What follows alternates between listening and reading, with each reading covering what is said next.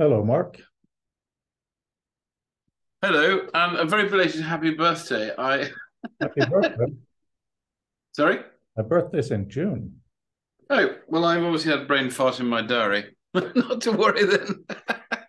But thank you for the book. That was a Oh very no, well, I just thought that might cheer people up a bit. yeah. What did I think? I Why don't know. going on with the sound here? I can't. Can't hear me? No, I can. Hang on, let me try. Okay. Now, can you say something? Yeah, can you hear me now? Is that Yeah, right? yeah. I can hear you. It's Yeah, yeah, loud.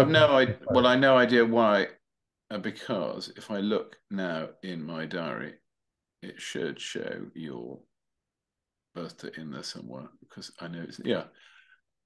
Oh, I've no idea. I must have the other day. I must have auto scrolled my calendar without noticing. No, it's because when I sent you the book, I thought, oh gosh, it's Freya's birthday the following weekend, and then I duly forgot that fact, which was wrong anyway. Well, you were here a couple of years ago for the 50th, Yes, I was. Yeah. and it was warm. It was summer.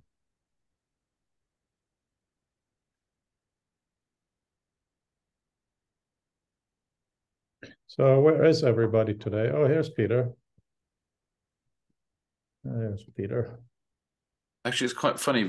Mark Bernstein. I was thinking of you because I was reading a paper he just referenced to me, and in it says it's autumn 1995. Sitting in our living room, we connect our home computer to the relevant encyclopedic service and don a helmet and gloves. What are you looking at? Sorry, it's a paper called Noosphere by a guy called Douglas Lennart Oh, and right, some right, right. collaborators. Oh Yep, yeah, no, that's well known. Hi, Peter. yep. Good morning. How you doing, guys? I'm Oh, thanks. yeah, good, good. Had an interesting week in Paris. I met with a couple of people in the morning. One of them was Paul Roney. He has a company called Cosmic App, which is very interesting. It was one of those put out on Twitter. I'm in Paris. Who wants to have coffee? So that was nice. And I have to say, London is a great marketing situation for London. The infrastructure is such a mess. Here in London, I don't know if you know, Peter, but if you want to use public transport, you just use your credit or debit card, tap in and out, whether you're taking a train or a bus or an underground, doesn't matter. In Oh, Paris, nice. When I was doing my mini pupillage back ages ago in law school, I had to get like a special dedicated pass. I had to be waving around. yeah, no, you still have to do that in Paris. So we couldn't go somewhere because the tickets for that to go there, you had to buy this other system, and there weren't tickets and there weren't people. And then there was obviously a strike. We had two strikes, so that's very Parisian. The air quality was horrendous, and of course the traffic was a jam. But yeah, no, it was lovely. On the Monday, well, sorry, we're only there Monday, Friday. On the Tuesday, Valentine's Day, we went to the restaurant in Emily in Paris and had lunch. So that was really cool. And, sitting there having a not very impressive lunch, but lovely place and all these people doing selfies outside. And then Wednesday, we went all American and had Paris Disney, which was very impressive. So yeah, it was a restorative week.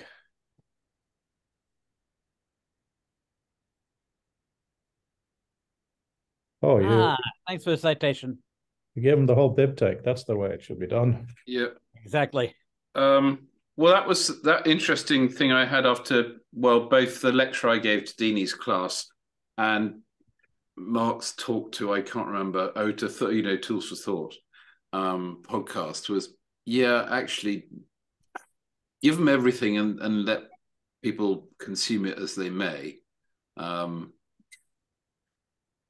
Because otherwise we keep passing all this carefully curated knowledge through the appalling needle of some completely arbitrary print format that then stuffs off important stuff you might need to go find it again.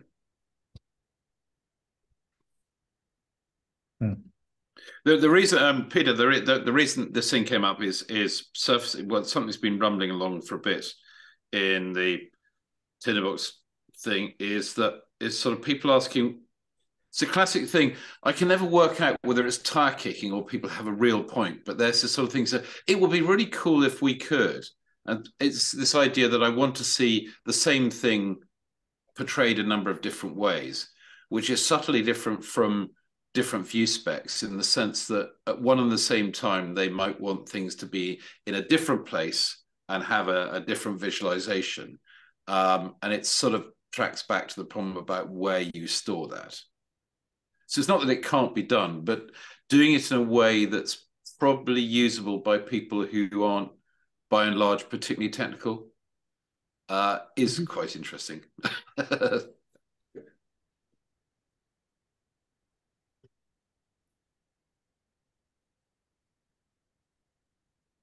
Well, I've been on an odyssey of technology integration, trying to get the test bed in place for all the stuff that I really want to be building. And it turns out there are a whole bunch of different templates for creating Electron desktop applications that also work with the Vite bundler and are also compatible with running Imba to generate the actual underlying JavaScript that's going to be running in the engine. So I've been doing that for the last couple of weeks, and it's actually at the point where I can generate a double-clickable Mac application that's able to accept... Being recorded. Hi, Fabian. Does he hear us? Hello, hello. I can hear you. Sorry it took a while to get back to you on that query. I recommend contacting Megan Ma at Codex, since she's a fellow there, and either she'd be able to give that talk you're interested in herself or point you to someone who would. Super. Thank you very much. I'll follow up on that. Okay, very good. So like I was saying, I've been working for the past couple of weeks, getting it to the point now where I can generate a double-clickable Macintosh application. It can accept drags of folders from the desktop. And when I drag the folder in, it's going to automatically set up file watchers on the folder and subfolders. And it's going to generate the generic project folder structure in that folder if it doesn't already exist. If it does exist, it won't do anything.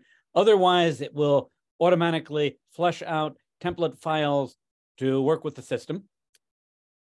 And it's going to start up a file watcher. The file watcher will be watching a grammar file. If the grammar file changes, it will then regenerate a parser based on that grammar, then apply that parser to any files in the source directory to generate output in the destination directory and a documentation directory. So once I have all the code semi-bulletproof, I'll make it available to the rest of you in case you want to play with it.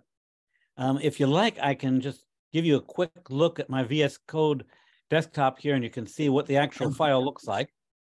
Let me share screen. If we could, let's see, what button is that? It's the big green one. Let's see. Oh, wait, I've got to, hang on. I've got to put the Zoom screen on the same screen as the program I want to show you first. And let me just do that. Otherwise, when I go to share screen, it'll be sharing the wrong desktop and you won't actually see what I think you're looking at, which you won't be looking at. The fun of modern tech. It's... Fun of being lucky enough to have many screens. Okay, now. While you're getting that up, I just wanted to mention, I've been really trying to work with the Pro headset. I find it very comfortable, but for some reason, maybe it's my Wi-Fi, it's just not reliable to connect to my desktop, especially using Meta's own desktop sharing, which is nice and simple in principle. It just doesn't carry through. Very, very odd. I would have thought that would have been the single first thing that would get done. And also then you can have multiple screens too. Peter, have you managed to move? Just about. You're on a Mac, right? Yeah. You can just move your Zoom screen across to that screen. Okay, I think it should work now. Let's see.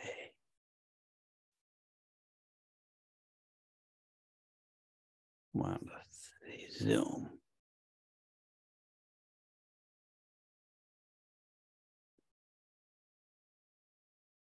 Did not like shrunk you down to a little pop-up window. That shouldn't be it. We'll get there. Just give me a second. Not seeing you yet.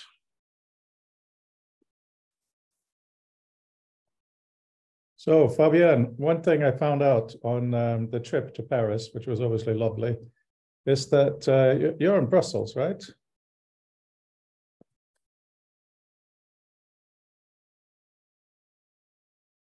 Are you there, Fabienne? Yes, I was putting my thumb up. I'm in Brussels. Yeah. So, there you are. Moved it to the wrong desktop again. Now just really quickly, Peter, I just want to say to Fabienne, the Eurostar is absolutely ridiculously fantastic. Partly the thing about when you leave, you show your passport to the arriving country. So when you're on the train, you arrive. It's like a normal destination just there. So I think we should do more things in your neck of the woods. Very happy to come to Brussels for a day trip. We should organize something whenever it suits you, if it suits you. Sure, let's do that. Cool. Okay, here we go. Okay, can you see it? Can see it. All right, very good. Very, very good. All right, so this is a view of the overall project. We have a build directory. This is where all of the assets are going to be going into the Mac app go. Don't have to pay any attention to that. The distribution directory is where all of the precompiled components of the application wind up landing. And actually, the main directories that we're working with, so all this stuff up to here, these two directories, the build and the dist, are basically tooling directories.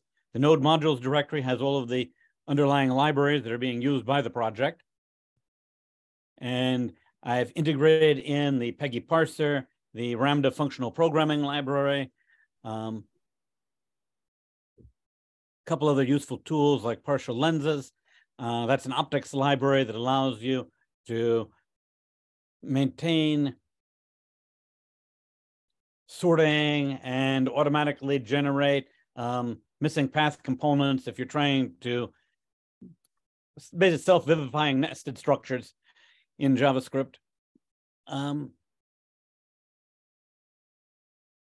Those are very useful because basically it lets you impose constraints, automatically capitalize or normalize cases, sort things, and all that will happen behind the scenes. The idea of a lens is it's a bidirectional function that you can either read through or write to, and it will automatically create the path of the lens for you if it doesn't entirely exist.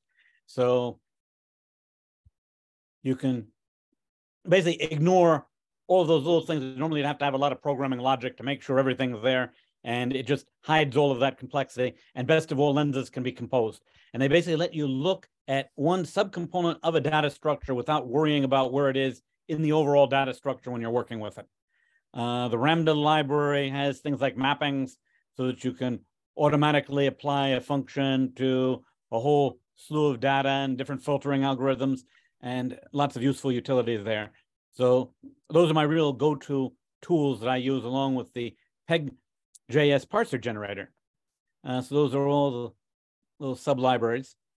The first file is our package file, and this again lists all of the dependencies, development time and build time. One of the things I discovered the hard way was that I had to add a lot of the sub-dependencies of the primary libraries in as development dependencies. Otherwise, Electron wouldn't be able to find them when it was generating the Mac app based on the project, even though everything was working fine in VS Code, which I guess has a better and different algorithm for finding stuff and has a little bit more intelligence than the Electron bundler code does. And our basic scripts are pre-build, which runs all of the pre-processing code and sets it up so that the result could be served as a static website off of a local directory. Build Mac, which takes that local directory that's serving the generated application and turns it into a bona fide Macintosh application. Start, which runs the preview server on the output directory. And of course, Dev, which will watch for any file changes to any of the subfiles, regenerate them, and update the preview server on the fly. We have PNPM lock, which just sets which specific versions we knew were working so that we don't have to worry about an update causing something to break down the road. Electron Builder YAML, that's a config file for the Mac App Builder system. The Vite config file lets us plug in the YAML, lets us plug in the IMBA preprocessor. Yeah. Peter, what is it particularly that you think is exciting to show us? Because you're going through a lot of stuff that at least Mark and me really, you might as well be talking Chinese. Gotcha. Okay. Let me just run the thing. That's great. PNPM run dev. Okay. Here's our little sample application here. Now, the user interface is very simple. We just have a text field for the workspace. And let's say we want to create a new workspace. Let's call it workspace 8. The second that we change that text field, it will cause the system to reactively regenerate an entirely new folder with a complete project waiting. And see if I can find that here on the desktop. Here we are. Project 8 now exists. So it's created for us a transpiler directory with a startup grammar file in it, a test YAML file in it, a source file that would be initial input for the transpiler, a documentation file, which would get to be LaTeX source code and would automatically be generated to produce the PDF documentation, and a destination for the output of the post-processed file coming in. So all of that gets set up automatically. Then I'm plugging in now the code for the file watcher, which will be looking at those files. If those files change, it will then rebuild the transpiler and apply it to the input, or just rerun the transpiler if the grammar hasn't been updated and all that changed was the input file. The other thing that's interesting here is the YAML file. Let me show you that. That's off in the transpiler folder for the project. And the way this is going to work is we're going to have a set of, let's see, this is an old version of it. Here's what the data is going to look like. It's going to be a list of objects, and the object will be a test name, which will be a name like, say, empty file.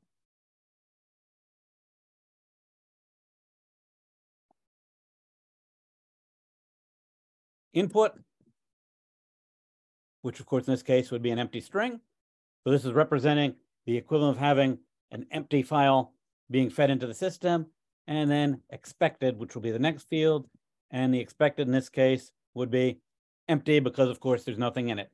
Now, what we're going to have in the system is a list of all of the test cases that we've defined, and I'll have a little user interface for you to add new test cases. Once you put those in, every change to the parser will trigger the parser to be run against each of those test cases. And if the input doesn't match the expected, if the output of the input doesn't match the expected output, then I'll have that little test block turn red to let you know that the test failed.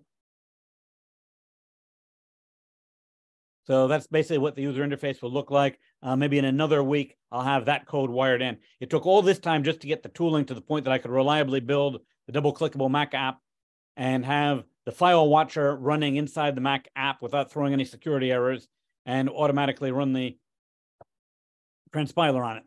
So I'll give you an update next time we meet. And say, I'm going to stop sharing now. Peter, what's the what you're referring to as the grammar? Is that effectively something that defines what you call things in your app? What sort of, in overview terms, what does the grammar represent? Okay, let me pop up the. Well, no, rather than show me the code, just just explain to me conceptually what part of the thing it is. Let's see, Peg.js, Peggy J. Here we are. Okay.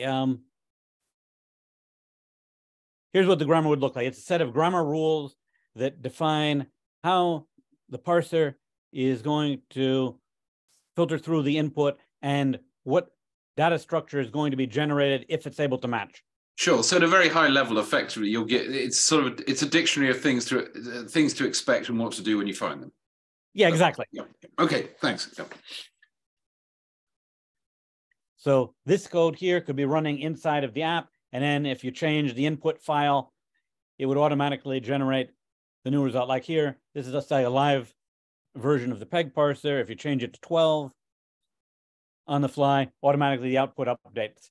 So with the test cases, if that generated output doesn't match the expected output, then we turn the test red and we flag it as a failed test, so that as I'm editing a grammar, and the editing of the grammar would be taking place inside of Visual Studio Code, not inside of my app. My app's just watching for any changes to the file. So I get all of the VS Code support for editing PEG grammar files inside of VS Code. But as soon as I make the change, the system goes off and applies it to all the test cases, applies it to the sample code on the desktop, runs the other code. For instance, for the literate programming system, that additional code that's being run would be the LaTeX processor on the .tex file that's being generated in the doc directory to be able to produce the PDF documentation. So all that stuff is being handled by the test bed program while you're doing the editing of the source files and the other files inside of VS Code. So I'm not having to build an editor. This is just the program that's watching the file system, watching all the files and editing things. The other cool thing is that when we drag another folder in, let's say we had our workspace 3 over here. To change workspaces, you'd simply drag it in here, boom, it's changed to workspace 3, and that would cause it to reinitialize the file watcher, stop watching everything from the previous workspace that we were using, start watching all the folders in the new workspace. So you'd be able to have as many of these projects using the little grammar parsers as you want running side by side, and just drag them in or manually change the name if you're creating a new one.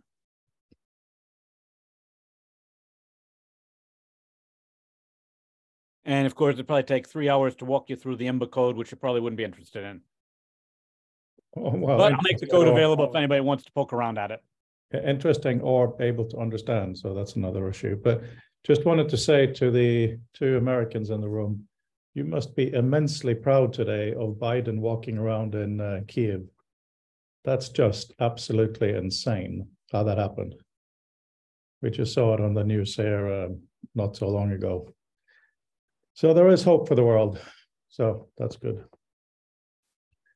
As long as the balloons don't get us first. What's that? As long as the balloons don't get us first. Yeah, the balloons, exactly, yes. That was scary because that thing was big enough that it could have had an EMP weapon on it that could have killed the entire North American power grid. Yeah, well, that keeps breaking down all the time anyway, so. I Okay, love so that's what I've been working on last couple of weeks. And it's been, a nightmare of build errors and integration problems because I have so many different sample boilerplates that I'm trying to merge together, but it seems to be working nicely now. And any changes to the source code cause that little demo app I was showing you to update on the fly. So it'll just automatically rebuild and run the modified code. The only thing that has to be built out as a full-fledged Mac app at this point is the file watcher component, which apparently won't run under the development mode preview, since it's still running inside of VS Code as opposed to running in a separate program. But the final generated Mac app is also able to detect the file changes. The test version on the fly doesn't seem to pick up those events.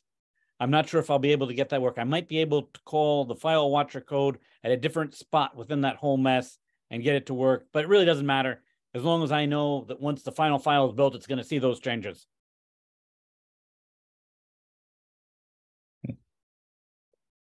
Yeah, that's cool.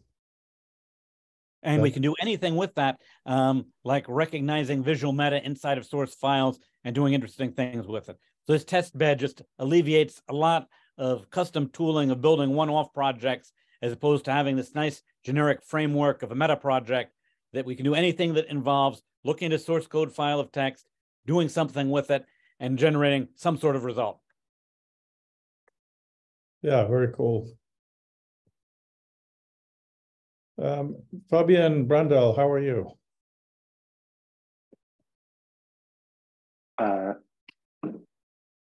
I'm great. We had the World Wide Web Consortium standards body meeting for web GPU last week, and that was amusing, if slightly acrimonious at times. Okay. Google is very eager to get its implementation out, but given that there has not been given that it's supposed to be a standard, we do need to agree on aspects of it, and they feel like that their implementation is too far along for it to be bothered by any meddling with what a standard needs to entail, failing to recognize that perhaps it requires an implementation to really determine, like a trial implementation to determine the appropriateness of a standard. So I only popped my head in for a couple of the bits related to things like VR, but it was very amusing to hear that disconnect. Also, as with the same with WebVR, nary a person involved in the deliberations or discussions really has the ability to apply any of these technologies to anything particularly pretty, let alone thoughtful or sort of enduringly valuable. And I was reminded about how much of a sorry state of affairs that is, that on all parties send people who are responsible for implementing, but none of those implementing parties are particularly concerned with understanding how to wield those things like truly constructively. So yeah, it was a neat peek back under the belly of the beast. I guess Google is a little sore now with all this AI stuff and their AI not being the hero. So maybe they need a win. Yeah. I think the mood in Silicon Valley has definitely changed as a consequence of the literal tens upon tens of thousands of layoffs, certainly. And the sense in which some of these things need to be contributive to something constructive at some point. While I'm not an exceptionally well exercised muscle is the feeling that the need to get a bit of a workout. There was an interesting YouTube on VR in Japan. I don't know if you've seen it. Thrill Seeker is the name of the guy or the channel. And they're doing a ton of things. It's mostly games, of course, but also hardware, small headsets dedicated to this, that. But there was one thing that kind of stuck out, and that was manga, as in, cartoons in VR. That was a bit refreshing and a different perspective than what we are used to here. So yeah, that was kind of interesting. Yeah, I think one of the things that Gabe Newell said many years ago, the guy who started, or if not started, then is in charge of Valve Software, the company that makes Steam and Half-Life and stuff. He was an early leader in all of the VR technology. He said that the first generation, which we're well past now, was of VR technology was based on the realization you could strap a phone to your face, and all of the related technologies would be basically just all of the phone things. And if you have the wherewithal to look at the lowest level of information about an Oculus Quest, even a Meta Quest 2 is still a pixel phone in almost every meaningful way. And as much as it was appropriate for it, the reality was that all of that was almost entirely still phone technology. I didn't throw him, he leapt. And it took a number of years for people to realize that they could start building bespoke technology for those virtual reality things. The fortunes of people who tried to pursue that have not been exactly steady. But what it does mean now is that there's been enough of an impetus for people to pursue VR technologies, so that people have been able to really shrink things down. So, for example, that big screen VR headset, tiny, 189 grams, really small, 2.5K per eye, not only do they exist, but they're in reach of people to kind of conceive of, to build stuff. Granted, it's going to be a $1,000 device, I think.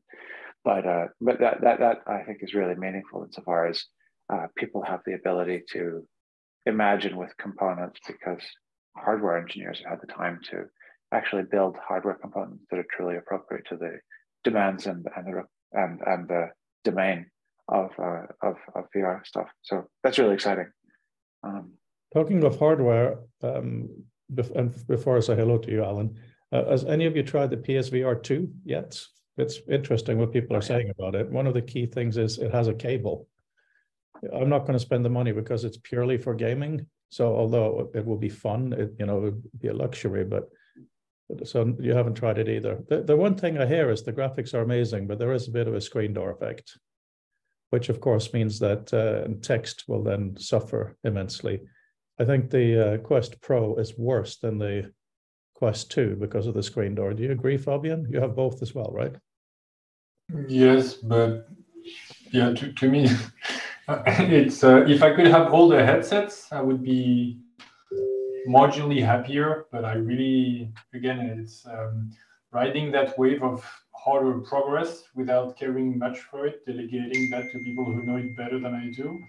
So I don't mind. Like I wish I could play with them, but it's going to be better next time, marginally. So to me, everything is already here.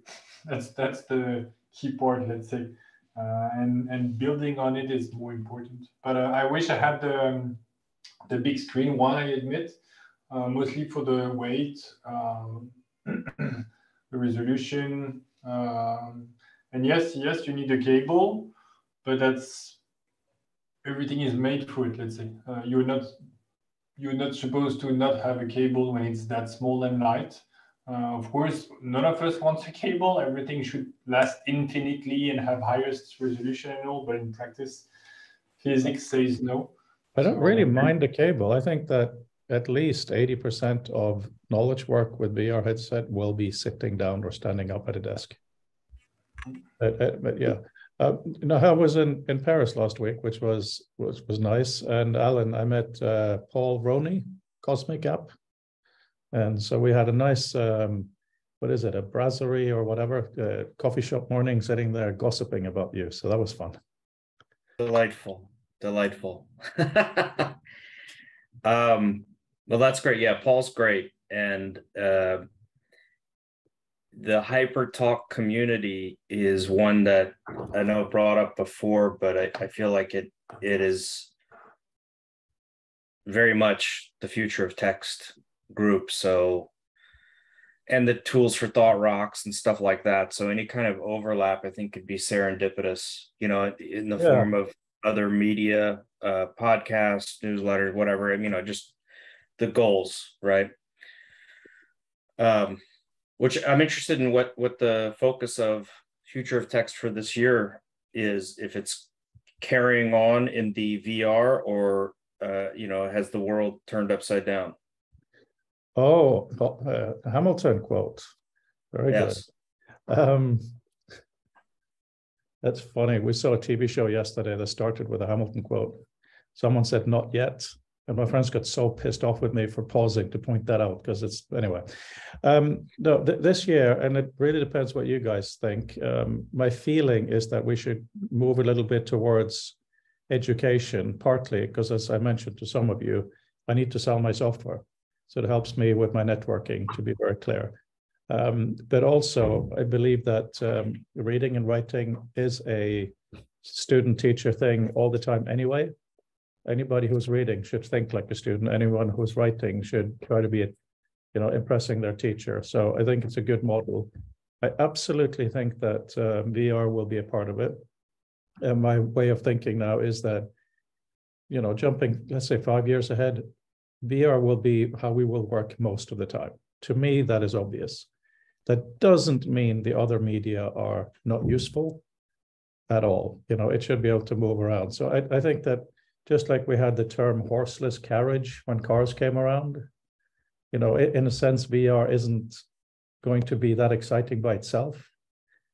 I met with someone who used to work for the French Ministry of Defense doing intelligence and knowledge work.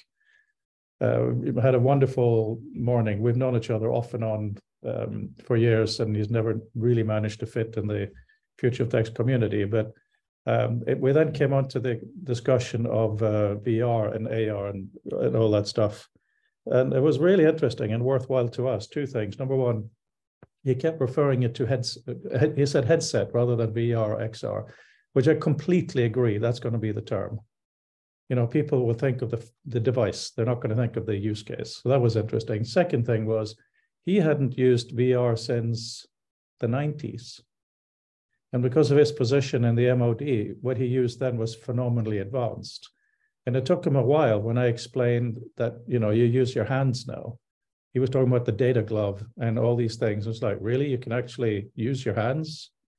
And then a few other things. So the work that he's doing now that he's left the MOD, is related to what we're doing. So just to have this really wise guy who's completely out of the picture be talked into the reality of what's happening now was quite fascinating and educational. But Alan, where do you think the community should go? Hang on, that's a paused question. Because I also need to emphasize that, as you all know, I had a stroke, so I'm being a little careful with stress and things like that.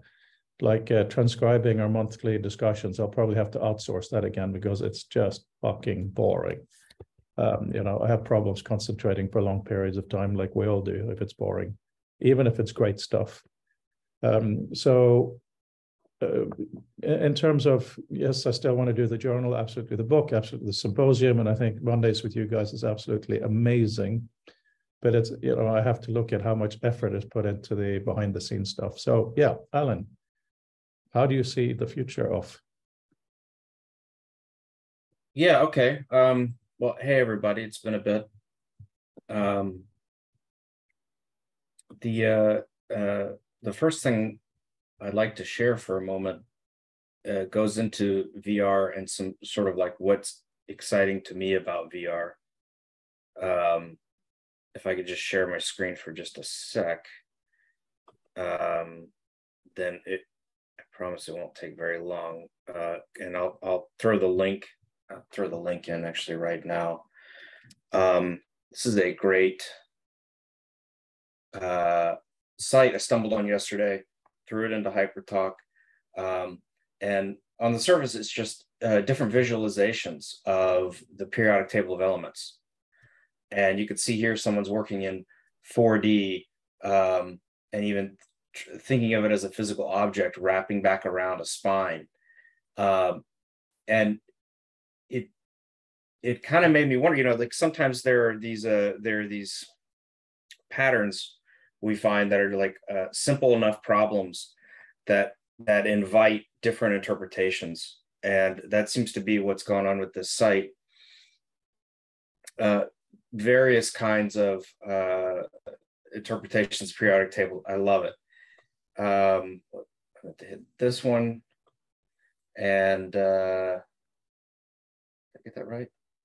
No. So then there's another one that's like in 4D. That would be, if I can find it quickly, otherwise I have it downloaded. No rush. I'll throw it into the chat, the image, but that kind of stuff makes me really excited about where VR can come into play and with education, right? This exploring, playing around, creating better visualizations. I don't even know that we'll be able to figure it out ahead of time. It's almost just has to be tangible, workable. Outside of the headset and VR, I think where my head's at personally with everything going on with ChatGPT, everything going on with sort of what feels like a sea change in tech. I've started to focus on what I consider like really small designs, like paperclip designs. And to my mind, that is very much in line with the future of text. I'll give you an example. Task management tools rely on, they are scaffolded by or whatever, this idea of a to-do item having a checkbox, right? And that's task management. That's the heart of it. And I know when I use those to-dos for work-related things, I hardly ever check off those boxes because the kinds of things that I create as to-dos are not actually closed-ended or one-off. And I realized this last week. It's one of those weird cases where an engineering mindset has creeped into what are kind of very fluid human problems. And so the checkbox is great for a lot of to-dos, but considering its initial design was for answering a survey or an application on a form, and now it's being used as, write down the thing and tell me whether you did it or not. It's a bit like using a paperclip to hold up your clothing and on a laundry line. But it has the benefit of being a very small thing. So it's a bit of UI that's been around since the beginning of time, and we haven't questioned it. If there could be a better kind of to-do checkbox that was more appropriate to that solved the actual problem, which for me is more like just checking in and maybe making progress and completing if I want to complete it, but not having to complete it, but still being able to say I did something to it, then what else is out there that could actually be updated to our current way of using these 2D screens? So that's personally where I'd love to see conversations about the future of text go, would be that sort of one example is, what would a task management language look like? A supplemental language in the way that like emoji are supplemental languages. I can go on that forever. Fabian, you just walked away. I saw the hand up. So I was about to hand it over to you.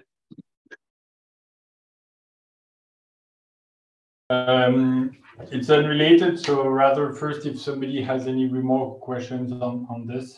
I do. Alan, this is very, very interesting. I wish you could put this in article form, obviously. That's one thing. Secondly, with Paul and I, when we were gossiping about you, we're talking about your brain and your way of thinking. You're very good at rounding corners, not cutting corners, rounding corners, I think. Like you're looking at a thing that exists, and instead of throwing it away, you're wondering if it can be modified to better fit what we do. That's a very interesting way of thinking. So I think we should really come back to this much more today and dwell on that.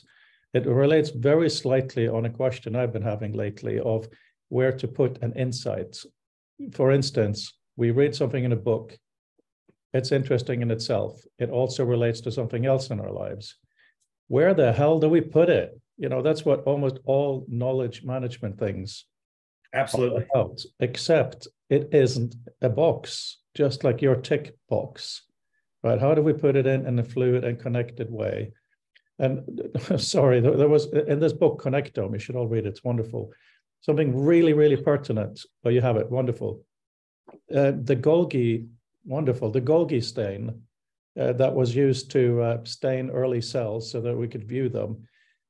Something we've all learned in school, but did you know that one of the key things about that stain, it only stained a few cells, not all of them. So that is how we could actually see what was going on, because if it was too much, it was going to see everything. He likens the example of you have a bowl of spaghetti and you don't have the resolution to pick out the individual pieces of spaghetti. So if you can stain one piece of spaghetti black, even though it's all curly-whirly, even if it's a blurry view, you can then see it, right? So it's such an interesting insight from history. And I think it works in our field with exactly what Alan is talking about. Getting too much isn't useful. Getting it hard isn't useful. Being able to look at it in different degrees is just such a powerful thing. So it was really lovely to hear that. I have many things, but I will pause because that was relatively related. Fantastic. Yeah, Fabian, please go ahead, but we will come back to this. I'm very sure. I have, let's say, 5 completely different things. So yeah, just stop me whenever. The weirdest, I would argue, and not really related to VR, but kind of, is I bought more gadgets because I can't stop myself. As some of you might know, I'm not a musician, but I like to press on keys. And a little special thing about this one, you can hear it, and it's not plugged to anything, so it works on battery. But it's also a MIDI keyboard, so if I plug it on the computer, I can get either sound or, let's say, a signal or a note. But the problem is, I'm not a musician. I kind of was when I was a kid. I did sing and play flute in an orchestra, but I didn't forget everything, but most of it. And I never played piano. But I don't want to be too bad. And I found this thing called Chromatone. And basically the idea is that you associate a color with a note. And it's actually really interesting that they started to explain a bit the how and the why. So there is quite a bit of explanation that people might enjoy or agree with and completely not also. But basically it's a mapping between color and sound. How justified it is up to us. But I think this way to hijack something we know or something we're all familiar, well, most of us are familiar with, even without the ability to read yet, so including kids, so namely bright colors, is really interesting. And I think being able to literally play with it as a way to learn a topic, any topic, could be music, but something else. So basically generalizing the idea, not of synesthesia, where you basically mix up on purpose or not a sense, for example, seeing color with hearing notes, but rather ideesthesia, where you have a concept or a set of concepts and you map them, for example, to colors. I tend to think it might be a bit deeper than just a practical tool to learn, but can probably be applied to any learning topics. And I thought about it because, to link back to VR, I did a presentation 2 weekends ago. It didn't go well. That was a pretty bad presentation. I had too many things to show, and I was too excited, but that's okay. But the person I spoke with after, who gave a talk on the visualization of code repositories in VR, also is a postdoctoral fellow in Madrid, I think. And he made a tool to program in VR, in web VR in A-frame, and not using text. So only using symbols. Let's say a variable is going to be a bird or an apple or a set of different fruits. And the idea is trying not to use text at all, which to me sounds impossible, but by default, if it sounds impossible, it should be interesting. But then the same thing might apply. Can you use, let's say, a set of fruits as an array? Do you want to use the fruits and vegetables and other comestible food as a tree because there is a hierarchy behind it? So all that I think is a pretty powerful thing. And to be very practical, what I did, I don't know if I have a link there. I'll just share the very last one. It doesn't have to be VR related, but I'll share my entire screen. Imagine you can see it now. And when I press on the key, I get the sound, I get the solfège, the score, and the colors matching it. And the idea is you don't need to be able to read solfège to learn music, and that you start to bind basically the notation system, which is one among many, with, let's say, an output or an action, which is creating a sound. So that's the kind of thing I've been doing for the last couple of days. And it works in the headset. So when I press a key in the headset, because I can plug it with a USB, when I press, I have a little note going out. It's more or less calibrated, but you see a little block, and then you can grab it, or you can pitch it with the other hand and replay the notes that you've been playing before. So it starts to be a blend between a real instrument and a non-physical instrument. Love it. That is very interesting. I'm going to give you. Sorry. I was just going to say that the creation of the mapping between the color and the notes is useful. I mean, musical notation provides a sort of a long run spatial and like visual spatial kind of representations of things, so that you have things to look forward to in time, look ahead at for what's going to happen. But I feel like adding color to it like that helps a lot, and being able to add structure around conceptual things is something else that I was playing with, and I can talk about in a bit as well. Just as a bizarre layer on this, I put a YouTube video in the chat that, trust me, is related. It seems not. If you can just listen to the first 20 seconds with sound, it's the sound. It's the word uwu. Okay. Once you've heard that, you can pause, and I'll tell you why.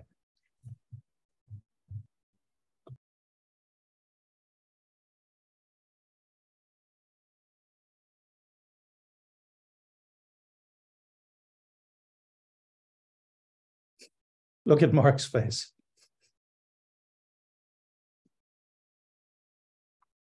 So I'm trying to get me sound out at the moment. Okay.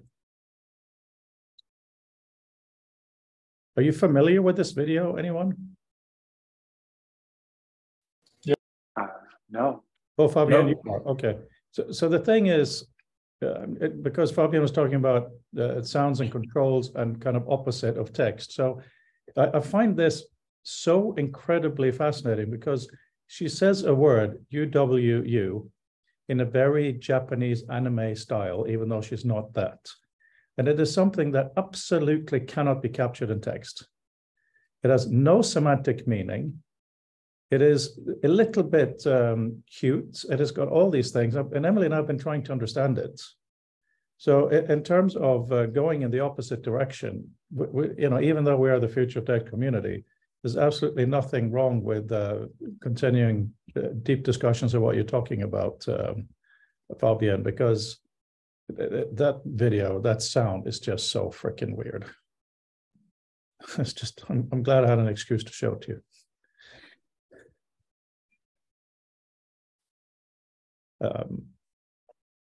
And it does also go to Alan's button. I mean, what is one of the key things about text? It is black and white normally.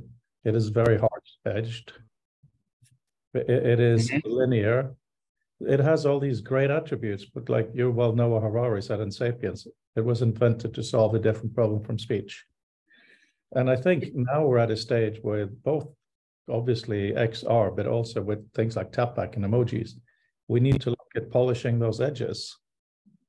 That to-do button check mark, I think, is both a very interesting specific case and also kind of an analogy for a lot of other things. I think, Fabian, you were not on a tangent. I think it was very related what you showed. It's interesting. It's this book took out for $2 at Thrift Books. It covers a lot of the themes of the day, which is essentially, oh, for God's sake, another book. Okay, fine. Yes. How the engineering mindset took over, and so that really scratches my itch of how we tend to fall into an engineering way of solving problems, which makes sense because you have to break problems down into their atomic components if you're going to make any kind of progress. You can't be holistic about everything. So that's great, but then we kind of get caught in that feedback loop. On the other side, with the UWU, the term and the music, there's the book you were talking about earlier last year, Language and Reality, which I really think it's important to remember that claim of language as being used for coordination points, because I think that really applies to UI as well, that none of these things have to be solved exactly. There are going to be words that just don't make it into text. You know, text is actually a pretty thin representation of reality, right? So we just get by with something that's close enough that a consensus of people can say, oh yeah, I agree that this will equal that for the time being. And that's how I look at even the to-dos for tasks, right? There is probably no perfect solution for the open game of the thing that I have to do. So it could be that the checkbox is satisficing, you know, for now. But it's kind of just, I think, good to examine, and also to keep in mind the language spoken or written still cuts a lot out, right? It's pretty obvious stuff, but the main takeaway I get from that is the whole coordination purposes. Like the brain was invented for movement, basically. Language is to coordinate, basically. Mm-hmm. That book, who is the author? I'm on the Amazons, and it seems like separate. 3 authors. The first one to look for is Rob Reich.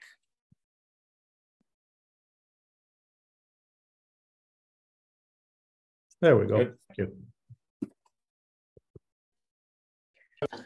You people don't use OCR when somebody shows a book? A what? What's that? When somebody shows something with text, especially something that has been typed, I suggest using OCR, not like retyping, and then most likely you're going to get a hit, especially if it's like rarely put together words. So something, yeah, unique enough. So you should have a shortcut for this, especially during presentation. That's pretty useful. Well, Björn, It's 5 p.m. If I read a paper book and I do some underlining, take a picture with my iPhone, I can then take in photos on the back, just select that text, and then I can paste it into Author as a citation. Author will find the book and make a citation out of it for exactly the reason you said. It's a really cool infrastructure. And on this, you cut out too early. What was that? On desktop, like right now, if I show you this, let's say, are you going to type it? Will you have a solution to extract it without typing it? Hang on. Oh, I could take a screenshot, and then from the screenshots, I can select. Yeah. Yeah, you have the ability on macOS from a screenshot to select the text. So there it is. And then one of the cool things is that text, I think, then becomes indexed against that image, and so you can search for the textual content of that image, and it'll come up. Although I think perhaps that only happens if you select the text at this point. It's one of those places where the text doesn't actually exist until you type it. Just for the anecdote, I insisted heavily on this in the sense that I think, I mean, we're old people here, but there is an especially an even older person that I helped this weekend. I saw my father, and he has an iPhone, and he did not know about the OCR on the default camera. And I was just like here insisting a bit in the sense that we also all fantasize about XR this, AI this, whatever that. And we have already pretty amazing tool all around us, already in our operating system. We just don't get in the habit of using them. Sorry if I was a bit insistent. 100%. That's interesting, because when we were in France, and all due respect, Fabian, I do love you, I'll give you a cuddle when I see you, but extremely backwards country digitally. Because for instance, I've noticed people who don't use an iPhone, if there's a QR code, you have to open a special app to scan the QR code. You can't just use the normal camera, at least on the phones we saw with people who had to do it. And also to see where we are today, like buying tickets for the metro in Paris, it is an adventure in paper and so on. So just in different realms, where we are is really fascinating. I know you cannot punch through the screen. Zoom doesn't work like that. But there are a lot of things that are available that just aren't used. For the old folks, myself included, and this is not another book to pick up. This is just a story.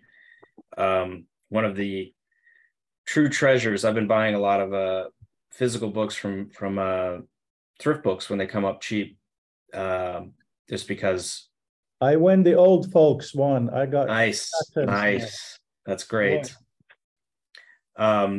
One of the treats of getting these used books, which I'm I think at part reading now, just because I don't even feel like I can trust Amazon, so I'm kind of veering a little bit away from the ebooks. But anyway, I got this book, which I've already read in ebook form, but it was cheap, and I was like, oh, I'm going to grab it. And then I open up the back, and I see these written words, which say, not mentioned, two of my famous bosses, Richard Hamming, inventor of the Hamming error correcting codes, Herman Gummel, known for the Gummel number, etc. And then, so I'm like, oh, that's curious. And then sure enough, on the front page, the guy puts his name, D.G. Schweikert, Bell Labs, 1966, 1980. Wow. So it's like, I thought I was just buying a book, but I bought like. It's a history. Yeah. Amazing. Yeah. Yeah. I love that. Anyway, just wanted to share that with you all. So I do want to ask, we always try every once in a while to, just checking the time there, to be logical and then planned and then loosen our discussions. But I really want to ask you the stuff what Alan said about checkboxes, right? As an example, where the hell do we put it? Right? I talked a little bit with Paul in Paris about where do you put thoughts and stuff. And, he would put it in Cosmic. That's his app. I'd want to put it as a defined thing in Author. I know that's limited, but is there more open? We have BibTeX for sharing citations. Is there a way we can, that is easy and natural to create the thoughts that Alan shared with us, unless he does something with it, is lost. We have this recording and, maybe it'll be transcribed automatically, but how are people going to find it? How are we going to refer to it?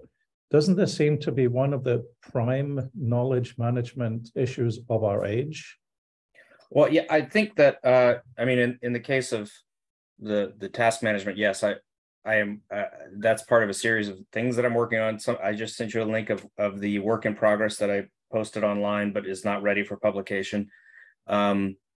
But so sidestepping that, to the point that you made about insights, right? I think that there's something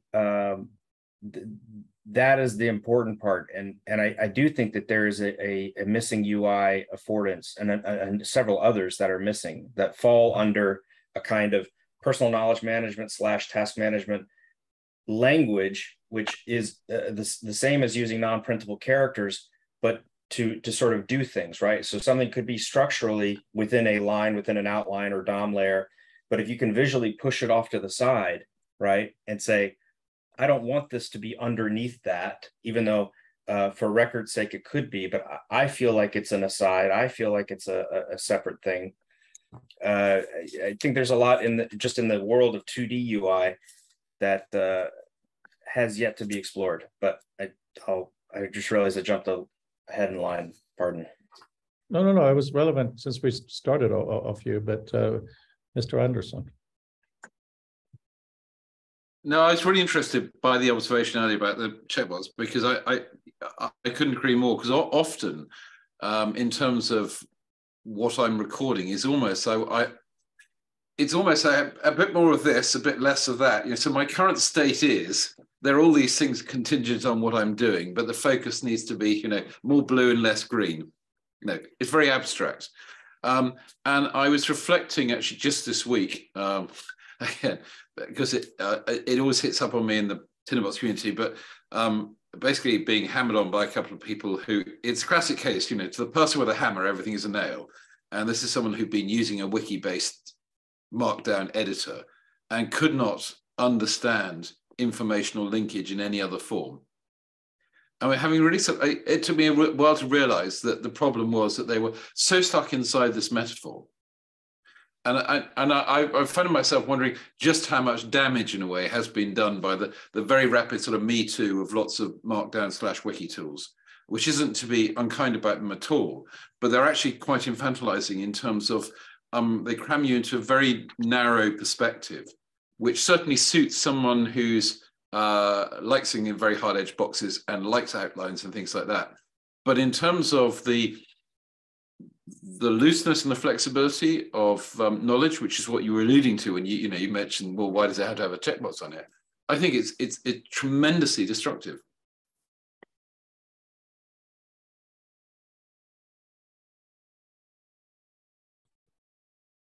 Fabian, go for it. So my little intuition is it has to go somewhere. The worst place where any kind of thought might go is the better place, and then it never ends up there. And then you potentially lose the idea, no matter how bad it is. And then you recess over and over. So to me, my personal perspective on this is never trying to do better, just doing it and eventually improving it. And a little example on how I did this recently, I'm going to share again very quickly. I started to work on a robotic arm, did not kind of half broke it, so I had to fix it. But I managed to make it move. I didn't want to hurt any of my colleagues. I show this because it's made in China.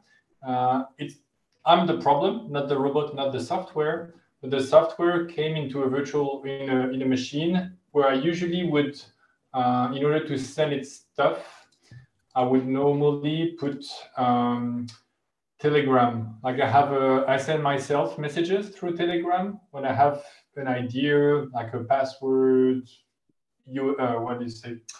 Like a key for an API, something like this. And then I usually log in on the other machine and then copy paste there. And I thought that's usually fine, but then if it's a machine I don't trust, that's not okay. So I basically added a little clipboard on my wiki. And then I added lots of little functions using JavaScript, using curl, using whatever. And I have a couple of ideas on how to bring it to VR, bring it to text message, like any kind of way to input basically text in it. So yeah, basically to have a clipboard across devices, including the ones you don't trust, or you don't have like a convenient way to log in a safe way. So yeah, my heuristic there is dump it somewhere, place it somewhere better after.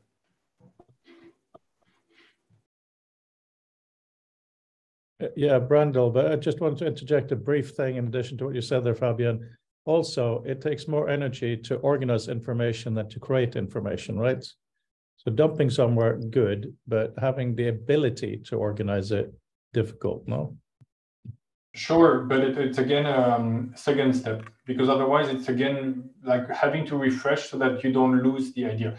But yeah, it's going to be, it's usually there in the dump pile, because, for example, I don't have on the moment the immediate place to put it in. So it's not good, but it's better than not doing it. So ideally, there is the perfect place and it's easy to reach. But it's, as we all know, it's not always the case. Good point. Yeah, sorry. Please, Brandel. I'm a strong believer in a lack of formalism, in the lack of nailing those things down. So two things. I have a pretty good memory. I can remember things relatively well for being able to kind of dredge up and bring into conversations. But the other thing that I do a lot is I leave things in other people's heads. So I talk about things and I repeat and I rehash the same idea over and over. But that changes a little bit as a consequence of the telling and the consequence of all of the different things that I do with it. When I program, I often try to program very small, very throwawayable things for the benefit of being able to actually rebuild and reproduce things with the small changes and nuances that have entered into my perspective. Because when you have a larger totalized informal system that you apply to everything, then it has a tendency, kind of like Mark alluded to calcify the nature of the dynamics that it captures. You have to fit things that have increasingly decreasing relevance to the specific boxes and fields to those same boxes and fields. And so if you are willing to and committed to throwing stuff away and losing things and forgetting things, then keeping it as amorphous and rough as the systems you have permit, and even risking a little bit of forgetting at times, it can actually be really good for the fluidity of the representations, because you can realize things and you're not stuck with a previous iteration of the way that you thought of those things. And it's why I enjoy and am relieved at the utility of the messiness that I seem to only have the ability to produce. Wholehearted agreement. The checkbox question is almost like a useful as a thought experiment, and perhaps only useful as a thought experiment, because the tendency is to come up with a more robust solution, which is more formal, and it actually flies in the face of the very reason that a checkbox is useful, is that it's a typographic element that says, this is different than descriptive text. This is what follows here is text you should take some action on, right? And it's a great small design. It's like a paperclip, you know? And so I totally agree with avoiding formalisms, keeping it amorphous and the small designs. And the other part of that is, like we're in so much of the landscape, our mediated landscape is changing so rapidly that there comes along perhaps a simple advance, and then it can change everything. An example would be I use Craft these days simply because it works on mobile devices better than the other tools for thought that are out there, more reliably. And a benefit of it is that it's kind of like deep search by default. So if I don't have to turn things into tags or entities. I can just hit the ampersand and start typing, and it'll go through any time that I've mentioned that word, right? So that is if it may be a stopgap or it may be a total solution to the insight problem, right?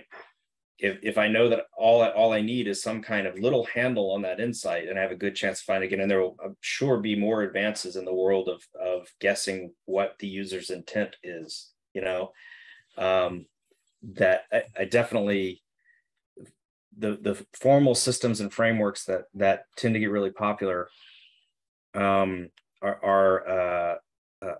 I look at those as often like traps and maybe the only design that's possible at the time to make a step forward, but certainly not where you want to get stuck. Markdown's a great example of that. Oh God, Markdown. Mark, you're up.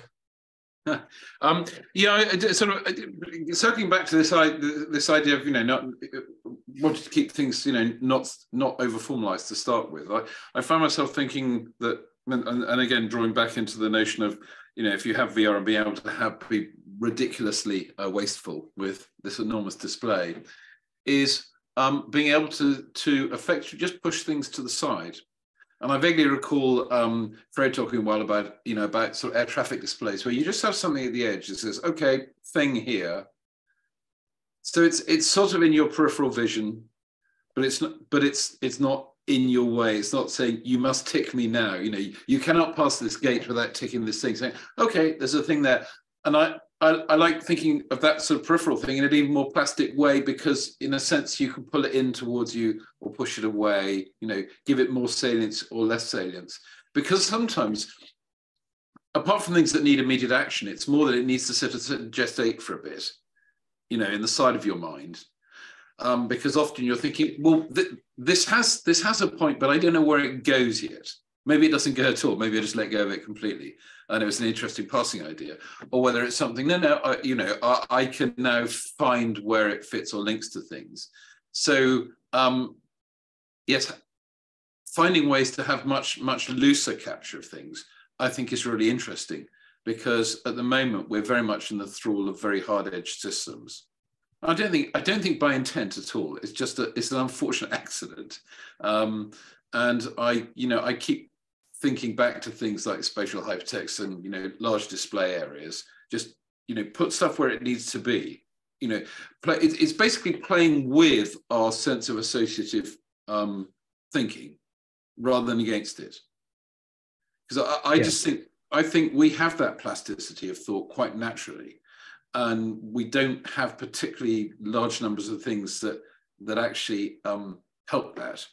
But I think it would be to our benefit if they could. Brenda. Yeah, no, that's really interesting, the periphery aspect of it and those reminders. That's something else that I would say about what I do and what I would want more of is ways of being able to retain concrete reminders of the things that I want to be sort of present and ready to hand. So, I work with a very messy literal desktop. I work with a pretty messy figurative desktop insofar as there's a lot of stuff on it. But I also work with a lot of applications still open. I don't close or tidy things up after me, except for the purposes of actual presentation when I'm telling people about stuff and things. Met the head of mergers and acquisitions the other day. That was terrifying and very exciting to know, because that's the person with the actual money gun. In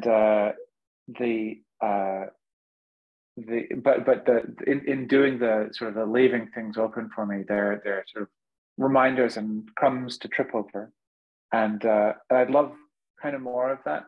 A computer has only so many pixels, as you say, Mark, and so being able to have those more pixels to waste is cool. And I would love for people to invest, time into thinking about the ways in which those incidental reminders can kind of kick around in the loose forms that they need to be.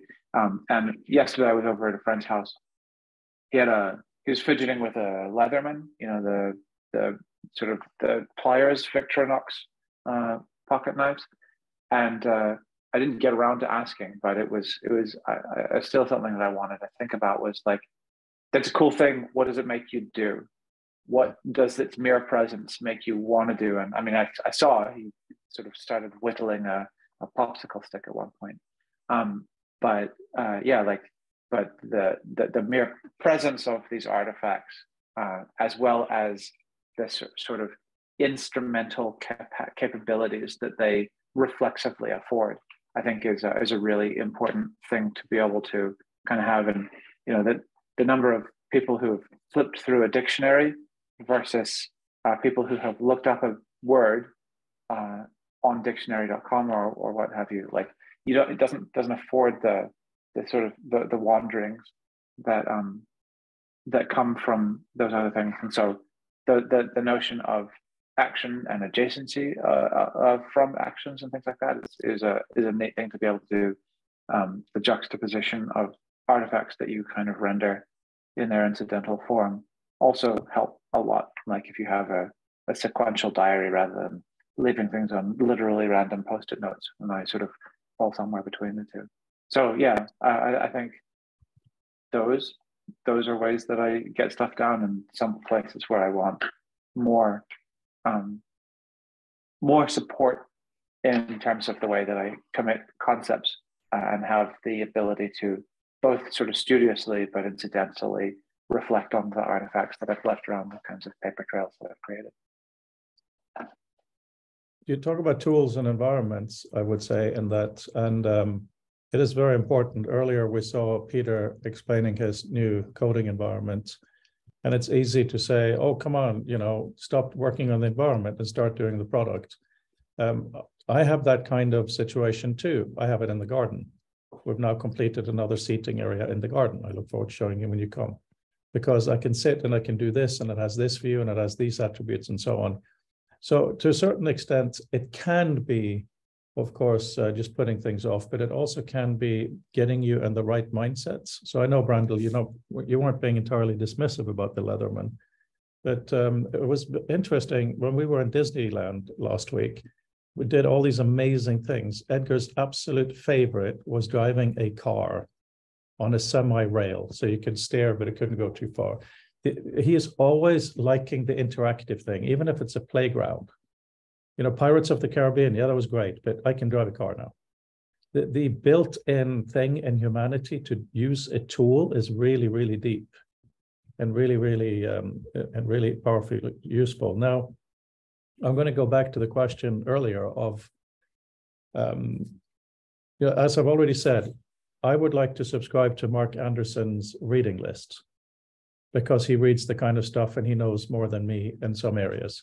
Similarly, I would like to subscribe to Alan's post-it notes.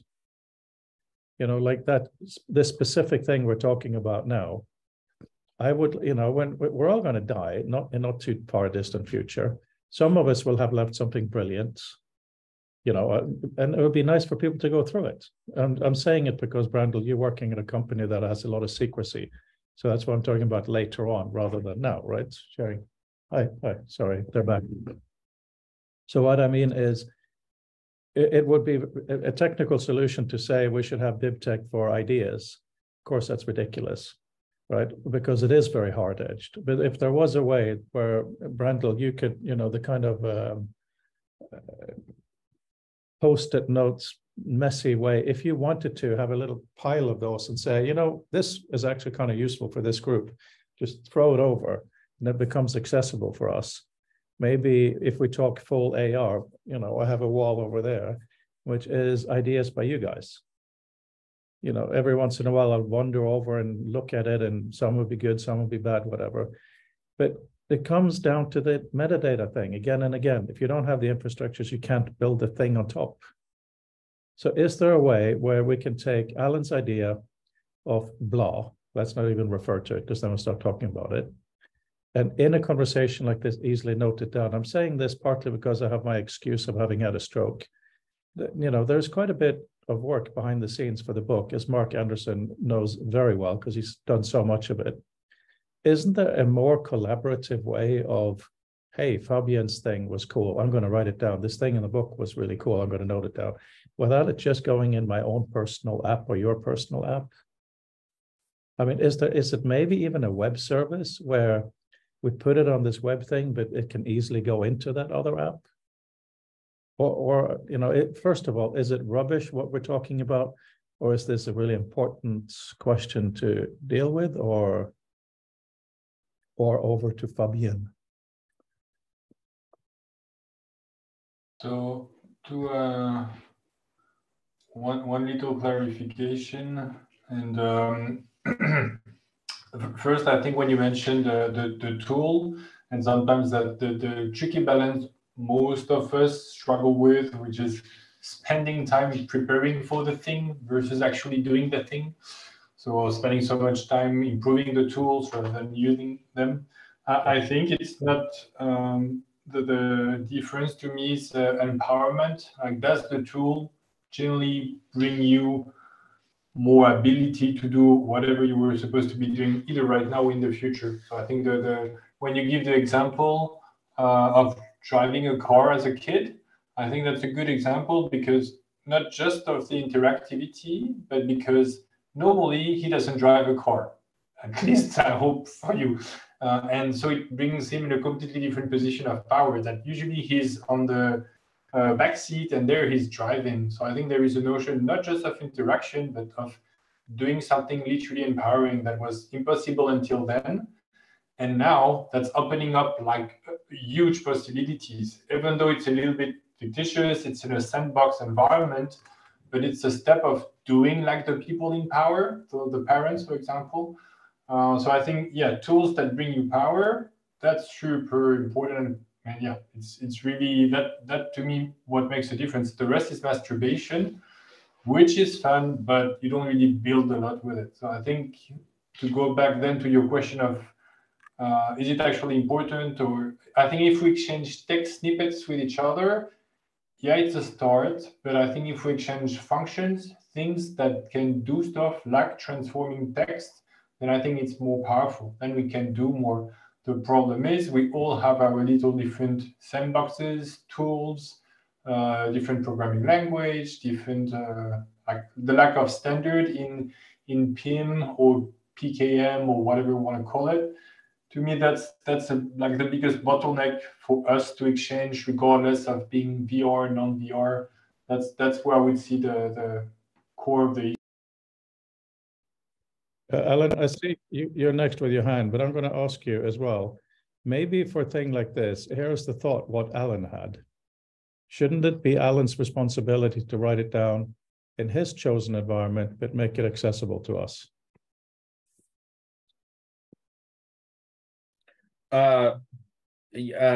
Agreed. So on the short end of the stick, on what you're talking about is just in some ways you're talking about simple interop. You know, what functions can be done. And there's an interesting talk I had with some folks in the hypertext. They were talking about like the problems that are in PKM are the same problems that occur in social sphere servers, you know, be it Twitter or Discord or Mastodon. Very similar problems. And it's hard to get around, but it's still an evolving domain. So Zulip is an example of a kind of more evolved Discord. It has several advantages, one of being able to move a comment that someone makes in one thread over to a more appropriate thread, change the title of the thread, etc. And it has a really great feature of also kind of being able to publish to a domain by default, the threads that are going on, right? So that's one example of a thing that could, an abstraction layer that could just be so easy to solve, right? And some people who use Zulip do that. Now, on the other side of it, to what you were saying about, yeah, my responsibility even, I think that one thing I've been thinking about this year are, you know, my own habits. I've been following some habits pretty rigorously this year, which is great. I didn't think I could do that. but one of them is trying to be more intentional about the review part of my creation process. And it's funny because in math, you know, in Polya's How to Solve It, you have the understanding the problem, you know, coming up with a plan for the problem, solving the problem, and then reviewing it. And that's an essential step. I personally have been so much more weighted on the capture and creation of new ideas, and just when a new idea hits me, that's the top priority, right? That's maybe the ADHD mentality or whatever. Or it could also be that just the sort of culture that we're in doesn't put enough effort on that skill of, hey, you've got enough ideas. Now you have to go back through your week, review them, cultivate them. So I wonder how many problems are technological problems and versus skills that have just sort of fallen out of favor because they're not as fun. Anyway. Fun is a huge issue. A lot of people who left Doug's team to go to Park said it was more fun. So yeah. Interesting. Yeah, it was like, anyway, Mark. Yeah, I was just thinking about the interplay between the having this sort of loose, sort of non-hard-edged initial sort of collection of things, and the ability to share, because I think there's a fair amount of load goes in at the point where you take something that at the moment just sits somewhere in your consciousness. You're quite happy that it is where it is, and it is not something else, but it is within your ken. The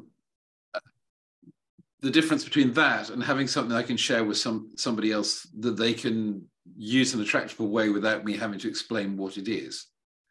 And there's an interesting dilemma there then that comes about between the fact that if I want to share it, then I have to do some degree of formalism. But we at the same time might be wanting to hold off on premature formalism because that might crush the very idea that we're looking at. And so I don't know the answer there, but I think there's a really interesting sort of dynamic at play there.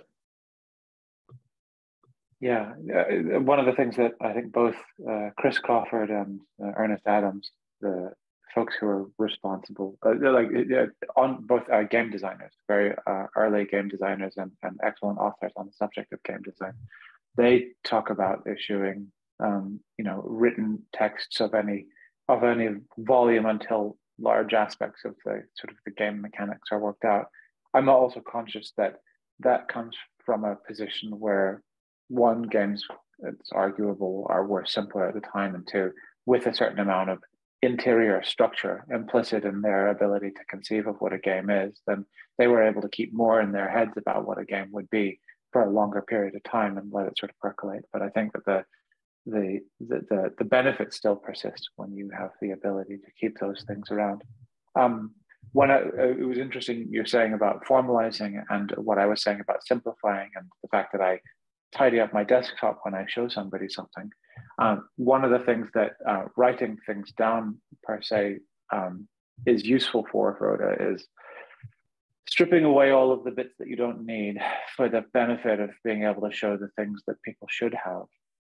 And to the extent that somebody sort of writes about a concept, having a one-pager or a couple of illustrations, things that can kind of communicate something, versus having to know to look at a specific time code in a video on YouTube.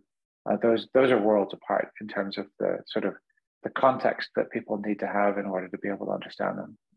And to the extent that writing is useful or anything like that, I think those simpler artifacts are useful. So, what Omar Rizwan does a lot of is short tweets about things. It seems like it's been pretty popular for people to do pretty simple screen mock-ups of kind of provocations and interventions on standard modes of the way that especially iOS works. I think because of the increasingly universal legibility of mobile phones as a mode and the way in which we secretly harbor our own sort of dissatisfactions with them. It means that if you can provide a representation of something that is heterodox, then it's immediately recognizable as kind of relatable and sort of heretical. And I think that's really interesting. But yeah, I haven't done any writing for you. My apologies. But what I have done is made short videos and individual screenshots, and hopefully those have serve some function in terms of being able to kind of strip away some of the context and support material that I put into them in order to make sure that they're kind of individually understandable for what people actually need, and then can kind of play with and run with themselves. Thank you. That was useful. So Alan's run away. It's funny. So how about I propose the simplest and most obvious thing I just wrote in chat: HyperCard. Thinking about it a little bit because HyperTalk uses the kind of graphic language of the 90s. So imagine, I like to talk in product terms, so please forgive me. Imagine we have a website called whatever, call it HyperCard, steal the name, right? And on there you log in and all you can do is write little cards, which have special things just like the original HyperCards. But the key is that they can be, you also have a local app. So if you want to have it constantly downloaded to your own computer and served as PDFs or whatever you want, database, that's entirely up to you, fine. So you don't feel that it's going to go away. But the idea is, imagine the meeting today. I said, Alan, that's really cool. Have you written that down? And he says, no, I haven't. And I say, well, go to HyperCard and write it down, damn it. He writes it down, just a sentence or two. But once that is on the hyperwebs, I can now cite him because he's marked it as public. And that's the entire thing. Because so often neat things, especially in academia, if you can't cite it, it doesn't exist. Right? And to be able to do all kinds of metadata hidden on the other side of the card, that's not really a problem for us techies. But to make some kind of a system where we can easily interchange will be just, it's like the web, but the web reduced to Twitter size. The thing that I would love to see or would need to see with that, and I think this is that's a great point, and I want to live in a world where that's possible. I also want to live in a world where we have broken away from our we seem to confuse, we put too much primacy on the idea of publication and finished products, which makes sense because we come from this print world paradigm. What would be far more useful with that sort of hypercard analogy is, yeah, I go put it down. I put down this, thing about that says checkboxes are an illusion, whatever. Now you can reference that, but then I can go back and add a stack to it, evolve it, right? And it doesn't break the link, right? But it's now understood that, and it would almost have to be a cultural shift, right? You would have to be comfortable with the idea of pointing to my globule, my loose, fluid, evolving idea space, right? And rather than the one comment, right? And I would have to be comfortable with saying, this is something that I'm still kind of tinkering with and working on. And sure, you connected to that version, but I want others to see this version, right? Yeah, no, I think that's absolutely perfect. I think it would have to be a system whereby once you have made something public, you then have options to, of course, you can delete it. And, like anything can be deleted. But I'll have my own local copy, ha, ha, ha, right?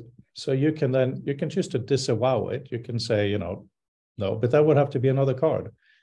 Remember, Doug Engelbart's journal was based on the simplest versioning possible. You put in a thing, and when you put in the same thing again, it becomes version 2, and they are aware of each other. That's it. So for you to have a stack of cards that relates to it is perfect.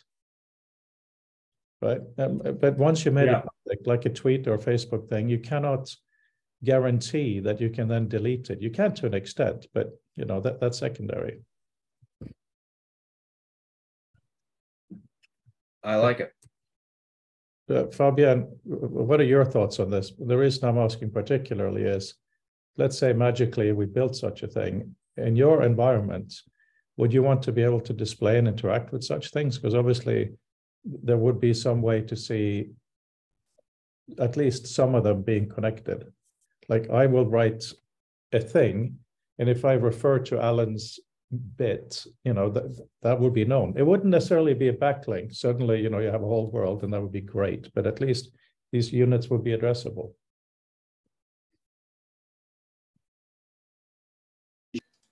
Sure. Like anytime I can plug in information and link back or source back and keep track of version, I always find that useful.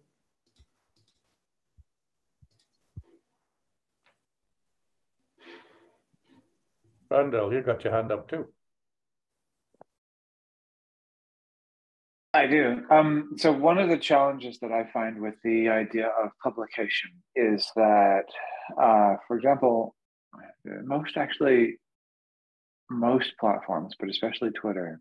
So what you're describing sounds a lot like, it's not identical to, but a lot like a specific usage of Twitter, and something that perhaps some people do more than others in terms of showing half-baked things or interesting provocations and concepts.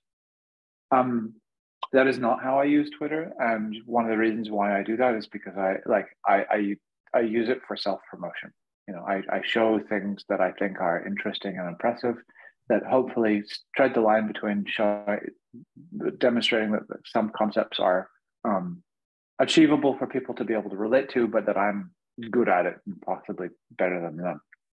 And that's a carefully cultivated thing. And so there are a lot of ways that I could use Twitter and a lot of ways in which I'm tempted to.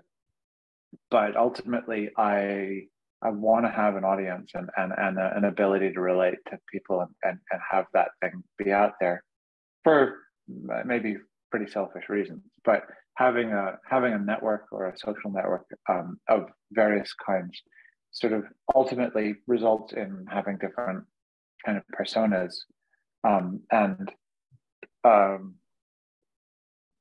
You would need a community or a modality to be separable,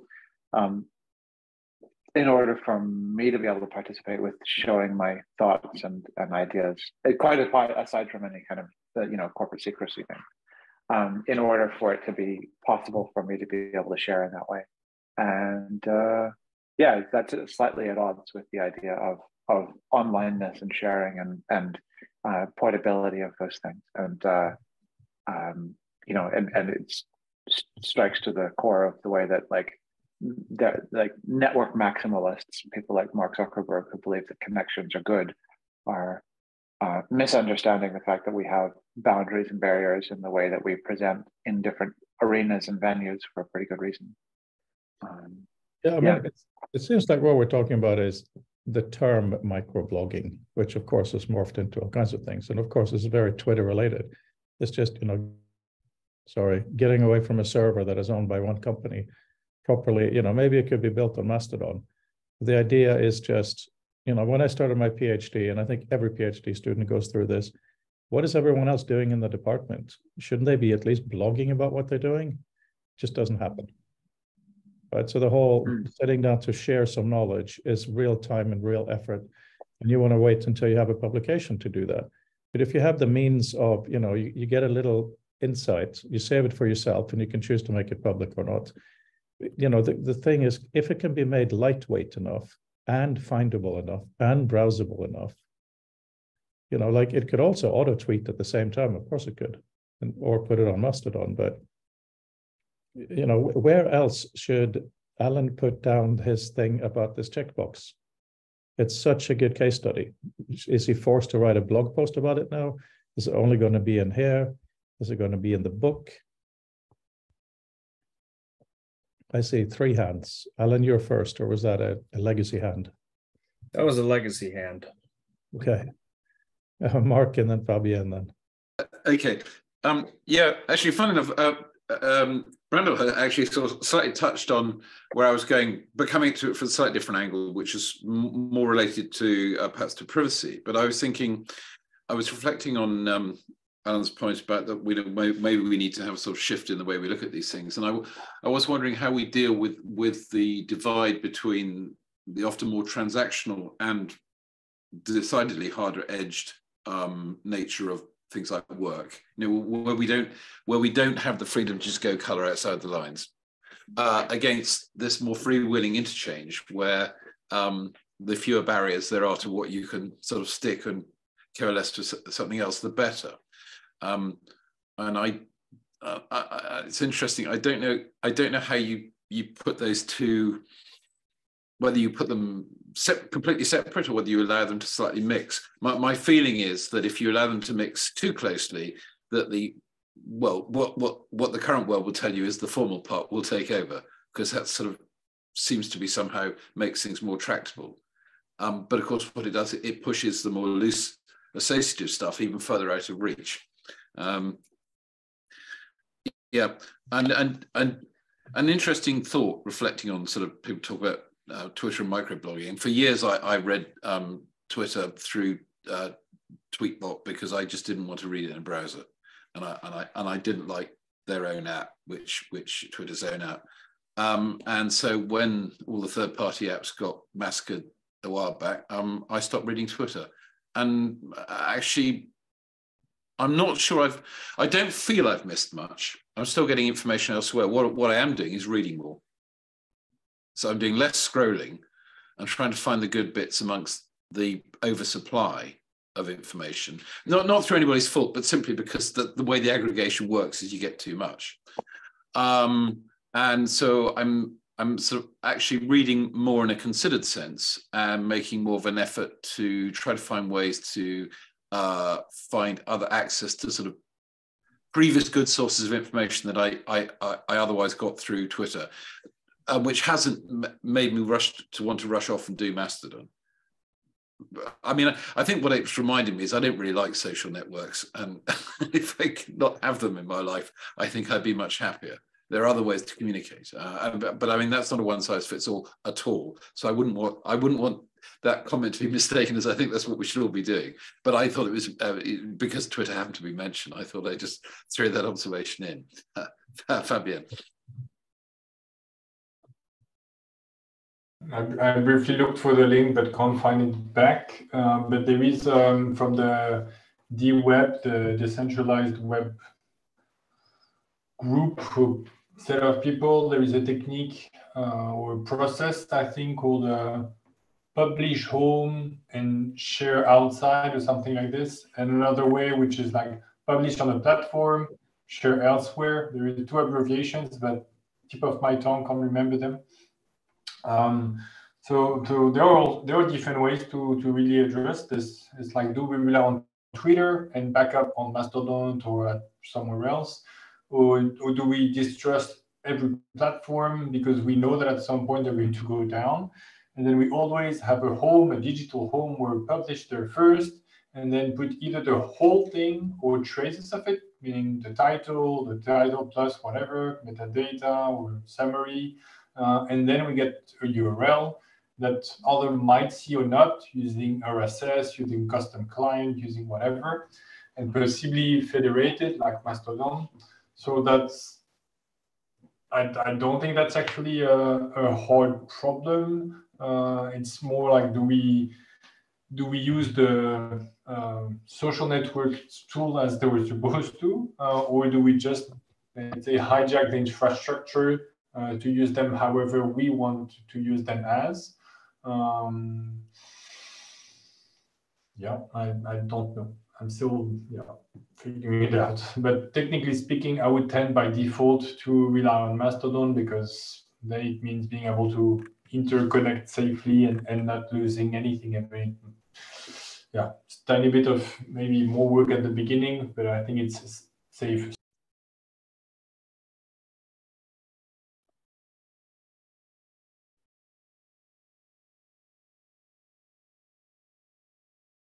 Sorry, I couldn't unmute while sharing screen. I mean, blogs exist. Blogs are simple. So I just noted this down as kind of an example thing. Author can export to WordPress. It's just very often there's some kind of breakage, and it's quite expensive for me to keep up, or HTML. Yeah, you see, here's the thing: how to store and find a thought. That's what I'm looking at in the journal. But if we have a really easy interface to write a tiny thing like this, is it a matter of reinventing blogging, but cleanly and simply? Because for the sake of this discussion, would it have been too much to ask if Alan had a blog type thing set up for him to write his thing this brief? And for us to I did. I put it in the chat, by the way, a while ago. The fact that we're not aware of it, that, for example, Alan put it in the chat, is what also differentiates those social networks from the blogging platforms. We can register via RSS, but it doesn't like notify either of people, or we can't easily aggregate. We need to know that the blogs exist. So I think that's publishing it online is one thing. Others being aware of it, others being either a human being or clients or network to spread. That's the difference. Where did you write it in the chat? It's I don't see it. I don't see it either. It's probably ways. I'm sure that I did. Let me see. Right with guardrails at Disney. There it is. Not complete, but so it's at minute 11:40, between 11:42 and 11:47. Can you read it to us? Because the Times is different for us. Oh, right. Okay, I'll just post it again. How about that? Okay, It's a link. It's not a write up in the chat. It's the one. I should have clarified that. Yes. Oh, okay. I didn't Yeah, see I that. see it Okay. now.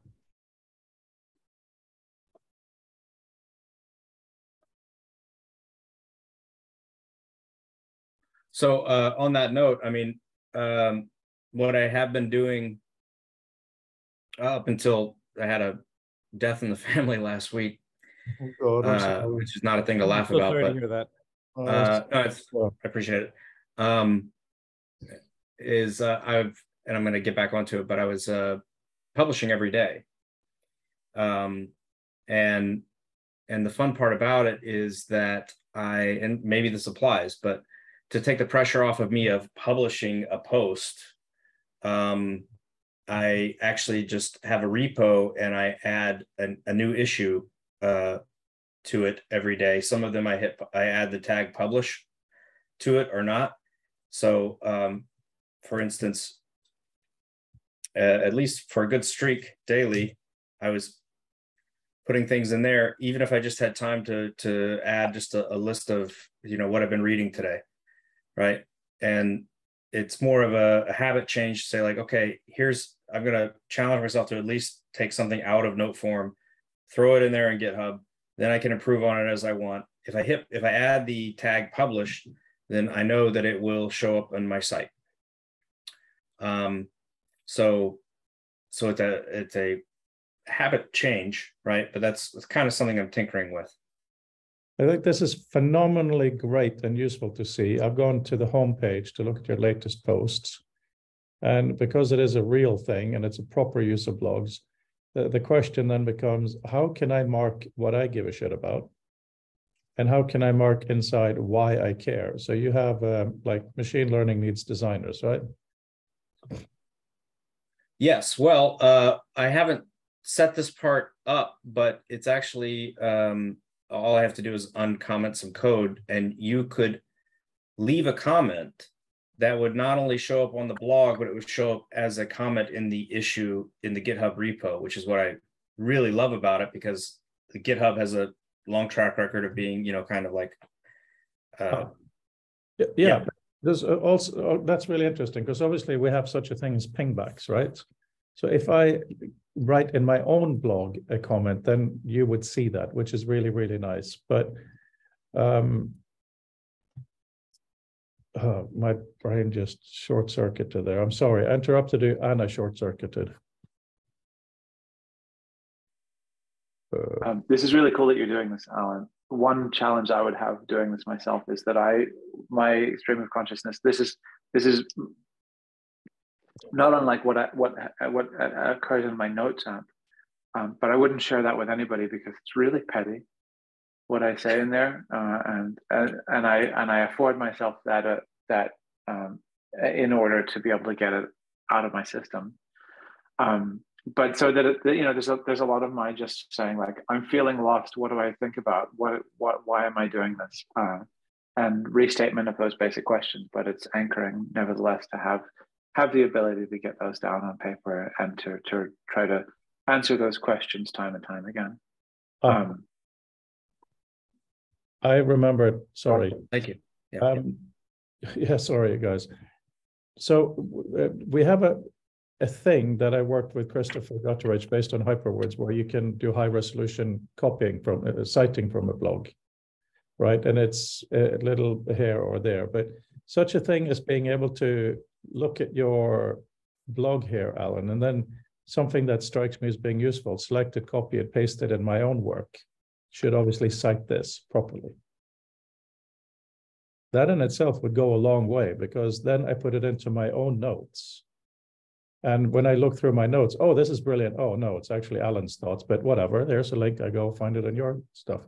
So just being able to address things, it's just so perfect. Yeah, agreed. And there are some plugins that come close to that in some ways.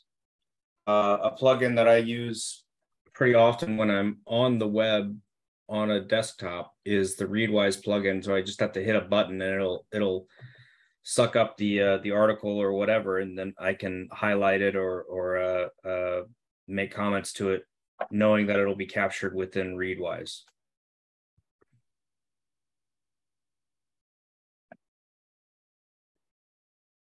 Yeah, just hang on. Yeah, obviously, I hang on. I have thoughts on this, but so here I am copied. I go to author, paste it. There isn't that much that needs to be pasted. Maybe, have a little quote thing. Because I think maybe, is that here? No. Can't remember where we have this plugin running now. But in principle, guys, doesn't that make a lot of sense that the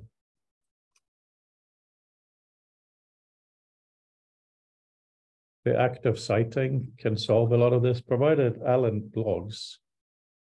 It's useful to us, right? Yeah. It's useful, and it becomes a tricky last mile problem pretty quickly. So one thing I really like about the whatever TFT community space it is that they're trying to chip away at it. So the advantage of something like pushing things to Readwise is that they have an excellent API system with an excellent citation, like you're talking about, built in. So then I can push it from Readwise to LogSeq to whatever tool of the week there is. And if I settle on one, then that can become my home. So it's encouraging. And I think Fabian's right. It's like, these are not difficult problems. They're just last mile problems, because everybody has their own flows. And so it's like, so that also makes it a boring problem, right? Yeah. Anyway, it's an important problem, like the checkbox. One of the real pleasures of a last mile problem. Sorry, Mark, I'll say this real quick and then pass it on. It's 6 p.m. The real breakthrough for me. Oh, and I got to go. The real pleasure of this setup of using GitHub Issues is one of the main hurdles for me to publish online is needing to the confidence of personal confidence, but the confidence in the system, right? And with Issues, because the GitHub app on mobile and on iOS, on iPad is so fantastic. I know that even if I'm out, I can open up a new issue, publish it, it will immediately push to the site. And I know this is like, hey, have you tried WordPress?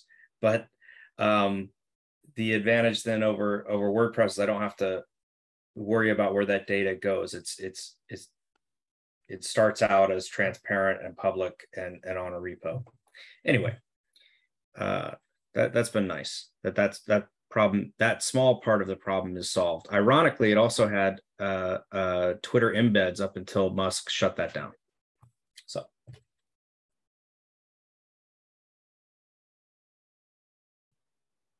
So actually carrying on from that, because one thing I was thinking is, good as it is to capture some sort of a permalink or something, actually capturing as much, maybe who and why, because actually permalinks aren't that permanent. And I think of the 30 years or something I've used the web and how much of it is actually left, and fun enough, even the long running things about every sort of 5 years will say, oh, we decided to use this new thing, and who knew all the permalinks had broken? Well, never mind, we'll just carry on with the new thing. And I get that, because there just isn't time often to go back. But it is a reminder that whilst it is a good thing to link, and I absolutely don't argue against doing it. It's insufficient, unfortunately. The good thing was the web was built to be resilient to this sort of failure, so it doesn't all break when a bit winks out. But there is a danger in placing too much reliance on that, because if all you've got is all you've got to go back to is a link that's now broken, you've lost a lot more than perhaps you needed to. Well, this is why it's so important to take it with you as well, the whole thing, absolutely. I mean, one thing that would be really, really useful, though, is just briefly share the screen and then go back to Randall there. So if I copy this now, and then I go to author, I can do this thing. I can do Command-T for citation and use Safari copy, because then it'll go online and find all this. All it's missing is Alan's name. So if in Safari header, the author name was there, boom, see, original text is there. So, you know, there are ways to take it with us, as it were. Sorry, Brandon, please go ahead. Yeah, cool. I'm still hung up on, I know that you like to define text narrowly as sort of written glyphs on a page that have been sort of intentionally arranged. But I think of writing as the explicit invocation of a durable artifact that can be kind of consulted and referred to and looked back at.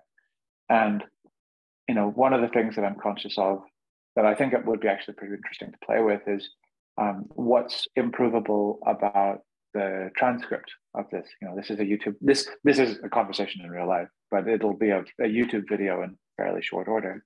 And as we've kind of played with a little bit, there's a transcript that comes out of that. And that's both those artifacts are referable back to, in some measure. One challenge is that they're not very good. You know, they don't lend themselves to being able to kind of be perused and understood as documents of record that have any particular import or priority or hierarchy. And what you pay money for especially the presentations, is for somebody to go and render those at least at a level where there's attributable speech and things. A couple ways to take it. One is that you know, it seems almost inevitable that YouTube could do better, that the systems that are responsible for speech should also be able to be responsible for attributing it, not specific speakers, knowing that I'm Brandel and that Alan's Alan. Alan also has to go. Do you want to say step out, or you're all right? Oh, all right. Yes, I do need to go. I didn't realize I was muted. Thank you. I'm sure it'll be great. I'll check out the video. It's great to see everybody. Adios. Awesome, Alan. I just Alan. conscious that probably you were waiting for that. Not to kick him out. Where was I? Yeah, so like the YouTube videos could be better. It could be able to identify people, or if not that I'm me and you're you, but then at least I'm one person and you're another person. It should have some ability to be able to kind of distinguish, and Otter seems to do some job of that. But also like the like, for one of the better way of putting it, like the changes in tack of a conversation, it should be possible to be able to kind of assess the way in which it could be, you know, possible to put landmarks, references to the fact that there is a major change in either tone or velocity or vocabulary within a specific place, such that it would be able to render a document that pertains to the content of a conversation a little bit more glanceable. Makes me want to know if I know anybody at YouTube I could ask these things, because it would be really great for people to do it. You know, I know people in Apple, but we don't have in YouTube. We have we've got photos, but we don't have a particular sort of pedigree or history of people committing talking heads style videos to photos for the benefit of being able to make use of it as a corpus. But I'm gonna pursue it, because I think that you know, what you're asking for Frodo could just be fixed by YouTube, because they're especially during the pandemic, but even now, I mean, not that the pandemic's not over, but people aren't cooped up in their houses to quite the same extent. Like, there should be quite a body of stuff to be able to look over, to think about, like, what thoughtfully can we create that serves as a way of being able to consult this as a document, rather than simply holding this byte stream of pixels of floating heads kind of wobbling around and talking to each other over time. Yeah, I would prefer that to doing any writing. I guess I'm just that lazy.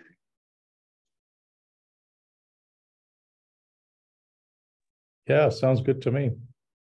We do need to wrap up, but Peter, please go ahead. Yeah, I think that when we're creating permalinks, we really should be permalinking to a hash of the actual content, so that if it exists somewhere else, it might not even exist for a period of time, but might get reintroduced into the internet. And as long as the link is to hash on what the substantive text is, extracted from any kind of formatting or stuff around it, that's probably the most durable way to go. But also, I really care about having fine-grained control over presentation and doing fancy typographical things I can do in a typesetting language that I can't do elsewhere. So maybe what we could have is copying onto the clipboard the plain text, the link to the hash of the plain text, and also a compact representation of the typesetting code itself and a hash on that. And that way you'd be able to have, basically, instead of passing around a PDF of the final rendered output, you could be passing around the text telling the rendering system how to create that output. And that would be a lot more amenable to extracting content from and doing data scraping and things than a final generated PDF document, because I think you're losing a lot of the typesetting information at a high level when you reach the PDF level. So I might have a nice high level abstraction that's represented in my LaTeX code, but when it turns into a PDF, it's just, move to such and such coordinates on screen, offset so many dimensions, and then write this block of text. But we've lost the semantics attached to that block of text that were preserved at the typesetting level. So I think maybe what we should be doing is go for the typesetting version. Then you can automatically generate the PDF for actually looking at it. That's not so much of an issue. But if our systems could move around instructions for typesetting as well as raw content and keep those nicely factored out from one another, so I could just be interested in the content of Alan's database of postings, or I could be interested in how Fabian chose to represent visually a nicely pre-printed formatted block of source code where he did some enhancements with fine-grained layout, which would otherwise have been lost. And then we can get to both facets of it. And that's my final thought for the day. And have a great week, everybody, and we'll see you next time. It was bad. I was getting into withdrawal from not having had it last week. So it's good to see everybody again. And Frode, I hope you're not having any side effects from the stroke thing, and that you and your family are all doing really well. And that goes for everybody else. Hope everybody's in good health. Stay safe. Thank you. We had a lovely, relaxing time in France, so that helped. Before we log off, just reading what Brandel wrote here.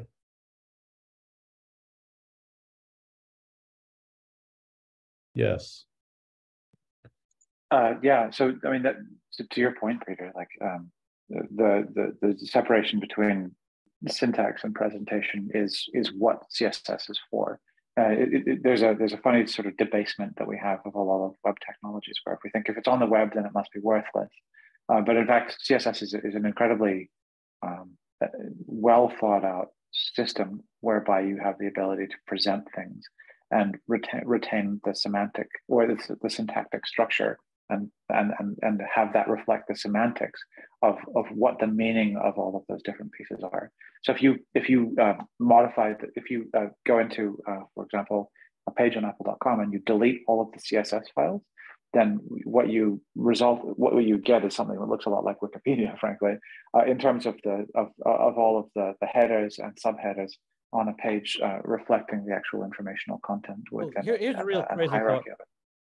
Do you know if anyone's ever tried to do a translator to convert LaTeX source to CSS and vice versa, although you'd probably be losing some semantics if you tried to reverse the transformation.